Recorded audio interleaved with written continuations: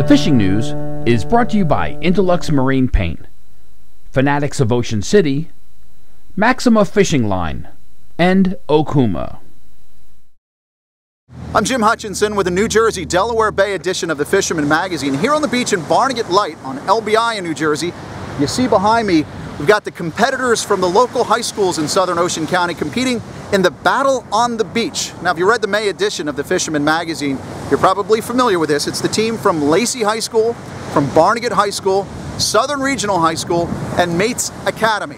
They gather here on the beach every year to have this competition, this fisheries throwdown, if you will. The current champion, Barnegat High School, they have their name on the perpetual trophy.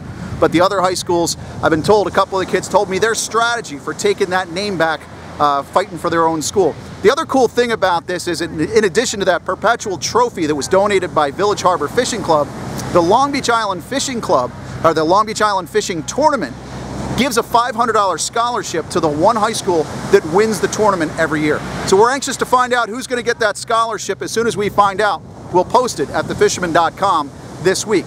Now, if these young competitors are anything like me right before a tournament, you get all jittery, a little bit nervous thinking about what could come. Well, especially when you think about what's just to the south. Last week before Memorial Day weekend, Thomas Baker of Spring Hill, Florida, fishing in the North Wildwood surf with a bunker chunk, weighed in a 51-pound, 51-inch striper. Now, that's one of the only 50-pound plus stripers that I've heard caught on the beach this year. That was weighed in at Sterling Harbor Bait and Tackle. And again, hopefully more of those post-spawn fish move on around Delaware and up the beaches from Cape May through Atlantic, Ocean, and finally Monmouth County as the rest of this month progresses. Now, nearby in Wildwood over at Pier 47, we're getting reports of the weakfish. We had a nice big weakfish weighed in for our Dreamboat contest. That was Anthony Califano. Just over the Memorial Day weekend, had an 8.5-pound weakfish, brought it back to Pier 47 Marina. He caught that behind Wildwood someplace. And also we got the same reports from Avalon Hodgepodge. Over the weekend, they had 3 weigh-ins at the same time, nice big weakfish. It was led by Ken McDermott, who had an 11.7-pound weakfish someplace down in Cape May County. He caught that on what we talked about last week, white bucktail, purple worm. So we haven't found out yet if Ken is on the Fisherman magazine's Dreamboat or if he's a subscriber, so we'll stay tuned. Make sure you check out the leaderboard over at thefisherman.com. Now, if we follow the surf reports, they're continuing to move up the Jersey coast especially. Brigantine has been on fire for the last 2 weeks. We had good reports of drum and stripers in the wash. That continued through this week. Talking to Nick Honicheski about that. He was going to give it a shot. Andy Grossman at Riptide says there's plenty of drum in the surf there in Brigantine. In fact, Phil and Connor here, they're showing stripers and drum, a good mix of fish. Earlier this week, actually, at the South Jetty, they had a big blitz of bluefish, which I know some of these kids here competing today are waiting for the bluefish to show up so they can put something on the board. The other thing, from here just offshore all the way up to Manasquan, the big stripers are in, and they're still feeding on those bunker schools. You get out early, look for those bunker schools to the live line, but don't forget about the spoons and the stretch plugs and the Rapala X-Rap Magnums. Be prepared. But Johnny Tilton here shows you what happens when you find the right conditions. A 52-pound, 15-ounce striper that he caught over the Memorial Day weekend. He was fishing with Captain Ken Nutt. Checked in this fish over at Barnegat, at Fisherman's headquarters in Ship Bottom. Now, we also got a report from Doc Outfitters. The Tony Maj has mentioned that the bunker spoons are working. Walt Dudley has had them up to 48 pounds in the last week as well. He's a pro staffer for Tony Maja, and those spoons are working. So continue to work those spoons if you're not finding where the bunker schools are. I mentioned the Delaware. We're waiting for more of those stripers to also finish up the spawn and come on out of the Hudson River. Walt Fisher was a member of the Staten Island Tuna Club. He was out fishing with his son Thomas the other day at a 39.85-pound striper up on the Raritan. So yes, that striper bite continues throughout the state, from the Delaware Bay all the way up to Raritan Bay. I mentioned Staten Island Tuna Club. Walt wanted me to remind folks that the shark tournament, the SITC month-long shark tournament, all the way through June. And of course, next week is the annual Armed Forces Invitational, the Striped Bass Tournament. A great event for our servicemen and women. You can check in with situnaclub.com, find out more information about that. As far as the shark tournaments and that June tournament, we've got more of those shark tournaments.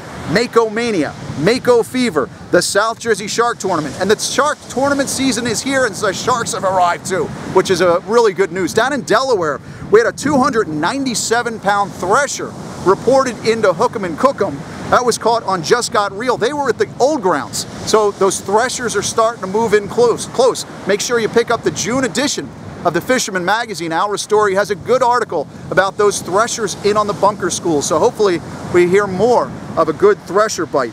Now, not just the sharks 20, 30 miles out, but the offshore bite is getting underway as well. The June edition also has our launch of the offshore reports for the season. And we've got some good reports coming in on tuna.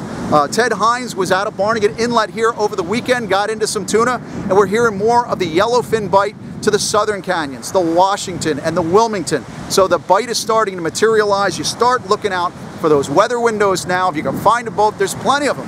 Check out the Fisherman magazine, fisherman.com. Plenty of boats are now, they're booking the charters for the offshore season and hoping to get an early start as well. If you're keeping it inshore and keeping it closer this weekend, even in the Back Bay, where the fluke bite has not been great in south central Jersey in the Back Bay, but we're hoping that's going to turn on anytime. Hopefully, it's this weekend for the RFA Bass River Classic on Saturday out of Viking Yachting Center and Valhalla Boat Sales, Breezes Marina there.